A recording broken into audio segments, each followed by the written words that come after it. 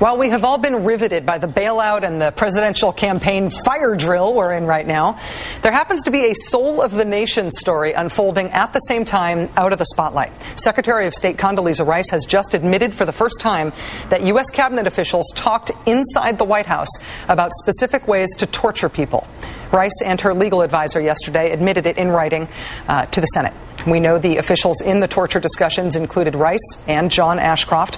Other senior officials who routinely attended the types of meetings at which these discussions took place included Donald Rumsfeld, Alberto Gonzales, and David Addington, at the time Dick Cheney's top lawyer.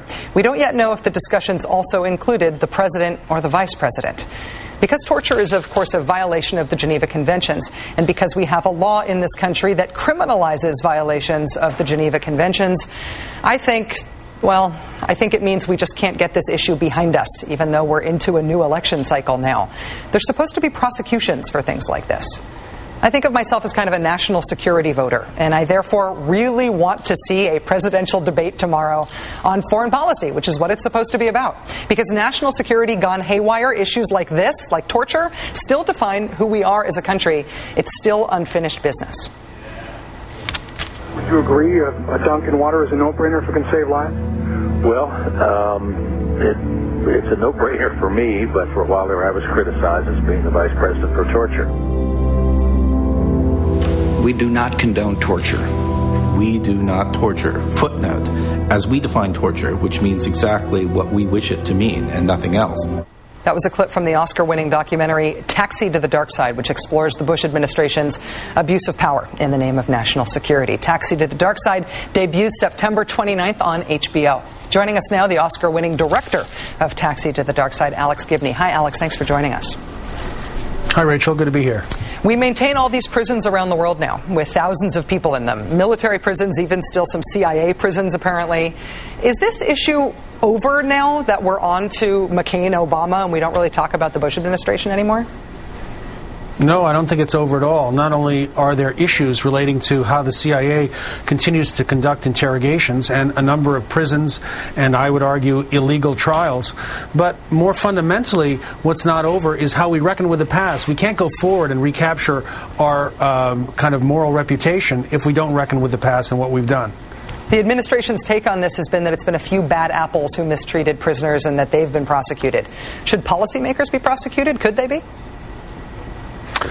That's a tough question. They could be if politicians had the will to do so. I think at the very least the Truth Commission with subpoena power would be something valuable, because I don't think there's any question now, particularly with the revelations of Secretary Rice coming out, that this is not a case of a few bad apples. This is a rotten barrel, and the rotten barrel is the civilian administration. When you shot footage for your film in Bagram, when you talked to U.S. Military personnel who had been guards of prisoners who were involved in these abuse cases, what was the toughest thing for you about shooting this film? The toughest thing was coming face to face with something so brutal. And also, this is a murder mystery, really, about a taxi driver, a young man from Afghanistan who was brutally tortured and murdered in detention in Bagram. And initially, I had to interview a number of the guards and interrogators, some of whom were responsible for killing this man. I didn't come into it with much sympathy for them. I ended up having a great deal of sympathy for them. They were scapegoats for a policy that was coming on down from on high, and that was one of the toughest things for me to reckon with. The other tough thing for me to reckon with was the whole issue of why. Why, when we have such a body of knowledge that torture does not deliver reliable information over time, did our policymakers so embrace it?